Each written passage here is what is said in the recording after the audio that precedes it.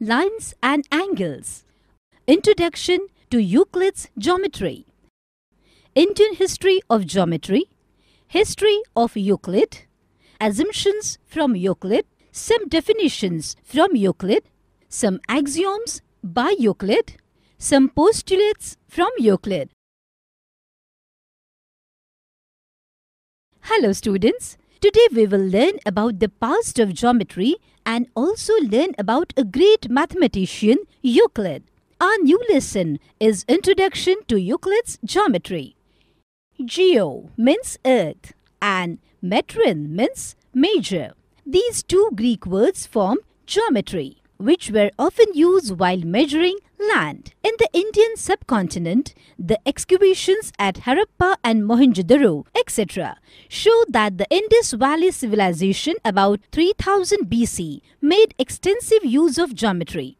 It was a highly organized society. The cities were highly developed and very well planned. For example, the roads were parallel to each other and there was an underground drainage system. The houses had many rooms of different types. This shows that the town dwellers were skilled in mensuration and practical arithmetic. The bricks used for constructions were kiln-fired and the ratio length is to breadth is to thickness of the bricks was found to be 4:2:1. These examples show that geometry was being developed and applied everywhere in the world. A Greek mathematician, Thales, is credited with giving the first known proof. This proof was of the statement that a circle is bisected by its diameter. Pythagoras and his group discovered many geometric properties and developed the theory of geometry to a great extent. Euclid collected all the known work and arranged it in his famous treatise called Elements. He divided the elements into 13 chapters, influencing the whole world till a date. Assumptions from Euclid. A solid has shape, size, position and can be moved from one place to another. Its boundaries are called surfaces. They separate one part of the space from another and are said to have no thickness. The boundaries of the surfaces are curves or straight lines. These lines end in points. A solid has 3 dimensions. A surface has 2, a line has 1 and a point has none.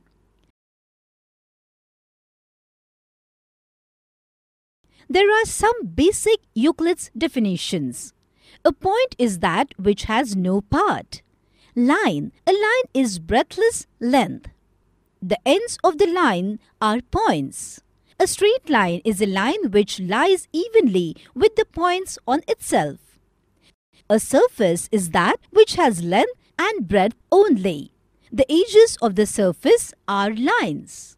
A plane surface is a surface which lies evenly with the straight lines on itself. Euclid's axioms. Axioms means the assumptions which are considered true without any proof. 1.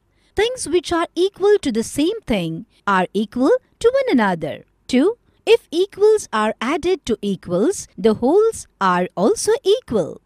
3. If equals are subtracted from equals, the remainders are equal. 4. Things which coincide with one another are equal to one another. 5. The whole is greater than the part. 6. Things which are double of the same things are equal to one another. 7. Things which are halves of the same things are equal to one another. Euclid's postulates. Postulate. A straight line may be drawn from any one point to any other point. Euclid has frequently assumed, without mentioning, that there is a unique line joining two distinct points. We state this result in the form of an axiom as follows. Axiom. Given two distinct points, there is a unique line that passes through them. Postulate 2. A terminated line can be produced indefinitely. What we called a segment, Euclid called a terminated line. The second postulate says that a line segment can be extended on either side to form a line. Postulate 3. A circle can be drawn with any center and any radius. Postulate 4. All right angles are equal to one another. Postulate 5. If a straight line falling on two straight lines makes the interior angles on the same side of it taken together less than two right angles, then the two straight lines, if produced indefinitely, meet on that side on which the sum of angles is less than two right angles. Summary. In this lesson we have studied 1. History of geometry in ancient India.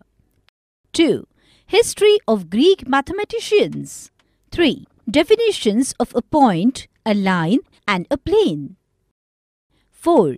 Some of Euclid's axioms like 1.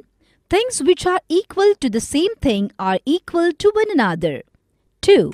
If equals are added to equals, the wholes are equal. 5.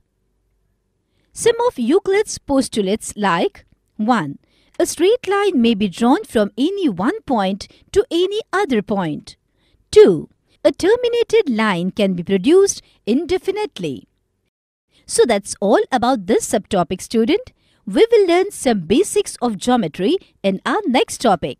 Till then, keep learning.